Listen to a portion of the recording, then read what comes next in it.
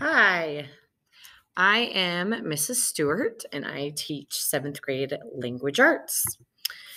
So, a little bit about me. I love to teach and I love reading. Other favorites include chocolate, working out, adventuring with my family, and going on vacation. I grew up here in South Jordan. I went to Bingham High School and then went to BYU for my undergrad. I got my reading endorsement from BYU and I'm currently working on my master's at UVU. I have I have 5 people in my family. I have 3 kids. I love to run, work out, and of course, I love to read. So, our number one class rule is going to be taking responsibility for our own learning, and that the students need to really be advocates for themselves and help me help them be their best selves. So, if you ever need to contact me, it's Kimberly Stewart 2 at jordandistrict.org. And if you have anything that I need to know about your student before school starts, feel free to email me. Okay, so some class info. As far as supplies, they need to have their Chromebook every day.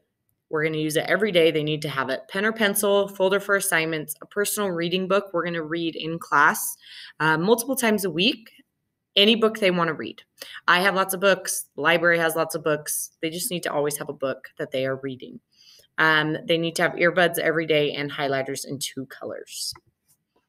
The 2 books that we're going to be reading this year are The Honest Truth and Harry Potter. Honest Truth is going to be first and second quarter, and we just have classroom sets of these books. So if you're concerned about your student sharing books with people in other classes, then you are more than welcome to buy the book.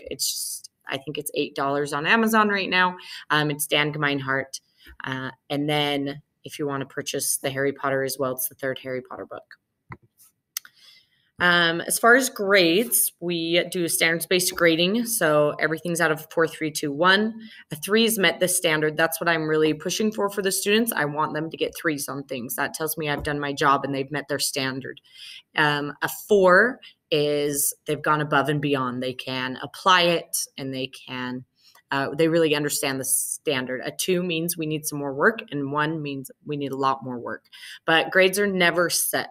Students can come in and get extra help and retake things as many times as they want until they master the skill, because that's my goal. So this information just goes over how the grade scale works.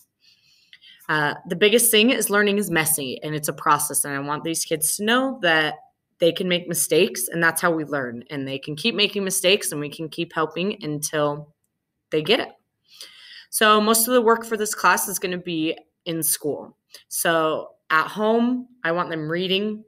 If you need to set a time, about 20 minutes a day of their own reading is really great.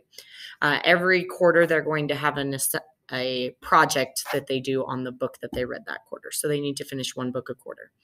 And then anything not completed in class. And then on Fridays, they will always have an assignment from me. Every Friday, they will have an assignment from me. Sometimes their assignment is going to be coming in and getting some extra help. Sometimes it's going to be at home.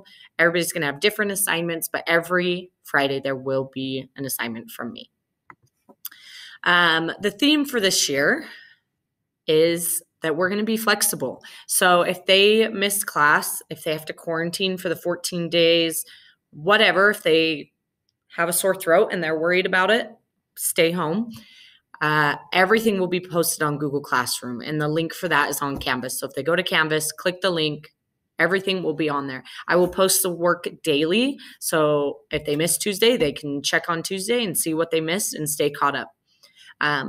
Turn in missing work within 2 weeks, makeup test before or after school. But again, we're just going to be really flexible. So just make sure your student is communicating with me.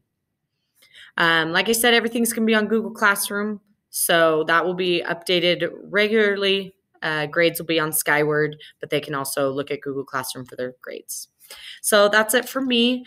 I'm really excited to be back in the classroom with my students, and I'll see you soon.